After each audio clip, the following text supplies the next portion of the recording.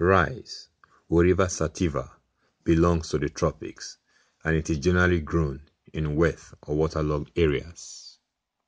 Today, Nigeria is the largest producer of rice in the West African region. Rice requires a growing period of 110 to 180 days with a temperature range of 20 to 30 degrees. Because of its high water requirement, it is better grown in heavy clay soils that have high water retention capacity. This water requirement varies with the stage of development of the crop. While the juvenile stage and the adult stage need just enough water for normal growth, the peak of water requirement is at the reproductive stage. Land preparation. And for you can see the field the way it is. In rice farming, the field needs to be in this way. The rice have to be planted on a flat land, not a hilly land, not a rocky land, and that is why this land has been prepared. Preparations of the field, land clearings, and also removing of the shrubs and the trees has already been done. And also after that, then the plowing of the land has also been taking place, and before the harrow then and then the seed, and after the seeding, between that 10 to 2 weeks, 1 to 2 weeks, the basal application of fertilizer is also okay. Is also being done here. Land preparation methods differ for the paddy and the upland rice. For the upland rice, land preparation begins with the clearing and construction of embankment on all sides of the field, which must be made level as much as possible, so as to hold impounded water. The field is then ploughed, harrowed, and padded in order to minimize deep percolation losses of water, ease transplanting, reduce incidence of weeds, and incorporate oxygen into the top section of the soil. Puddling is only essential for transplanted paddy. Where sowing is direct, the practice is irrelevant. The soil is simply ploughed and harrowed to put it into a fine tilt. Land preparation for upland rice requires less elaborate land preparation. The land is cleared, the trash and stumps are removed, and the soil is finally ploughed and harrowed at the onset of the rains. Rice is propagated by seeds. The upland varieties have been recommended for areas with adequate rainfall. These are early maturing.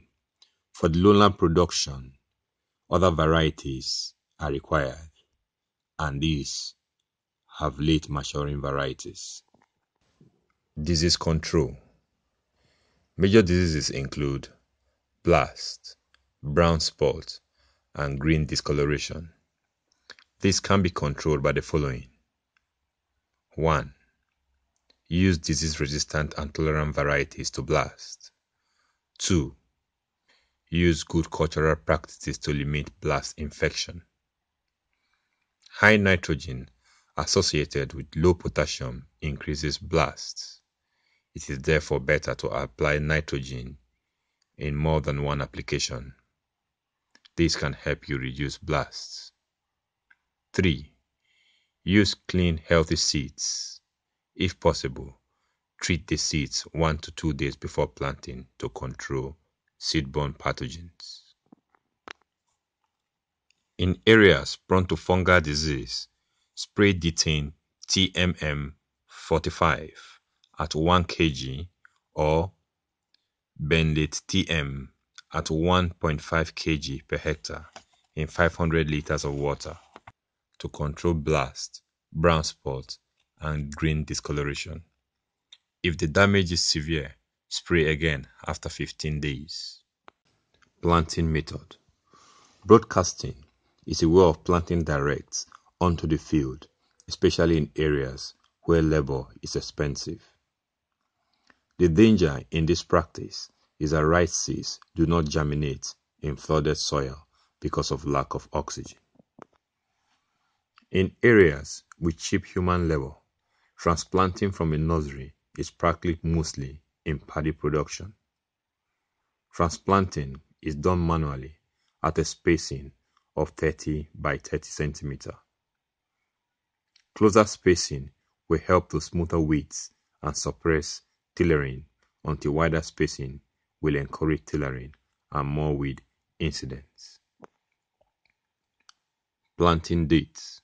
Since we practice under what we call the rainfall, the second week of June, you need to monitor the rain. If the rain have established, you seed your rice for you to have the best yield. And also second week or first or second week of July, also you can seed your rice in this very area in order to have the best established rice. For the upland varieties, planting is done as soon as the rains have stabilized. Planting of paddy is, however, not time dependent as long as adequate water for irrigation is available.